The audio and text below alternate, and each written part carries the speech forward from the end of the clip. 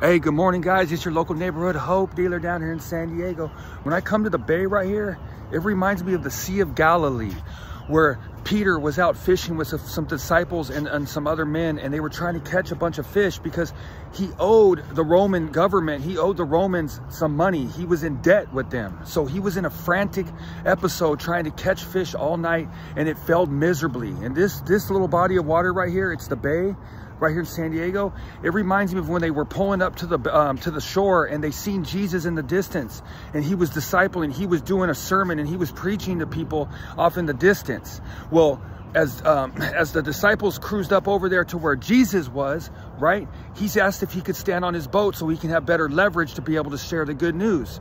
Well, he got on the boat, and afterwards he asked Peter if he can do something, and Peter was just mad, upset, frustrated. Sometimes the way that we get on this earth, we get very frustrated and upset at times, you know, and all Jesus wanted him to do is have a little bit of faith.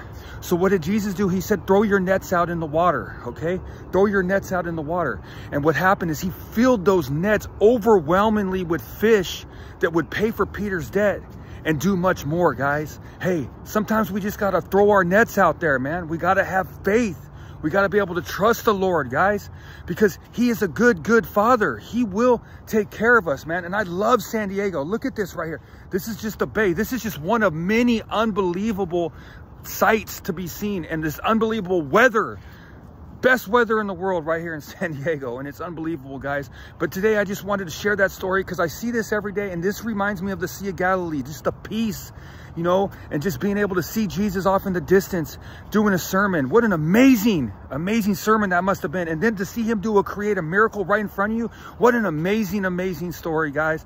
Hey, let's have a good day. Hey, it's Thursday. All right, my wife has surgery tomorrow. We're going to continue to pray for her, but let's just continue to put God first, because just a little bit of faith can move a mountain, guys, can move a mountain in your life. All right. Hey, let's have a great day, man. I love being clean and sober. I'm coming up on 3 years on May 1st, and I'm so thankful. All the glory to God. Let's have a great day, and let's go, baby.